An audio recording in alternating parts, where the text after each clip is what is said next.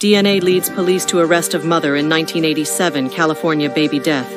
Cold case investigators have arrested a 55-year-old woman in North Carolina in connection with the death of a newborn girl found in a California dumpster 37 years ago, according to the Riverside Police Department.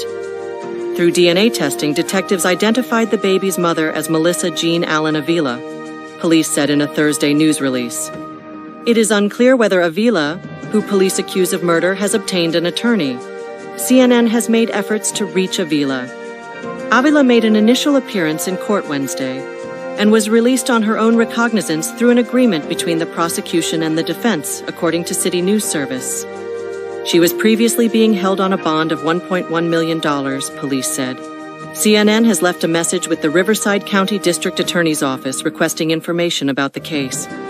The newborn had been found deceased in a dumpster in Riverside on October 13, 1987 by a man rummaging for recyclables, police said in the release.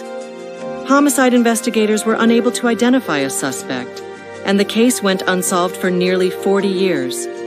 In 2020, the department's new homicide cold case unit reopened the case. Police said they worked with Othram, a DNA testing company with funding from Season of Justice, a nonprofit that provides financial assistance for investigative agencies and families to help solve cold cases with advanced DNA analysis solutions and forensic genealogy.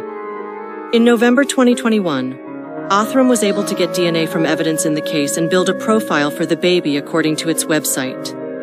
The police agency's forensics genetic genealogy team then developed new leads that led to potential relatives.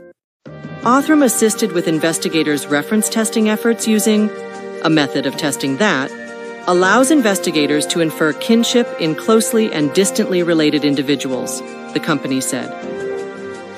Avila was taken into custody in Shelby, North Carolina, which is about 45 miles west of Charlotte. Avila was 19 at the time of the baby's death. There was no evidence the baby's father had any link to the case, police said. Thanks to the persistent efforts of our investigators and partners, this victim now has an identity, bringing resolution to the case, Riverside Police Chief Larry Gonzalez said. We will remain dedicated to seeking justice for homicide victims and ensuring their families find closure. Avila's next hearing is scheduled for September 9th, according to jail records.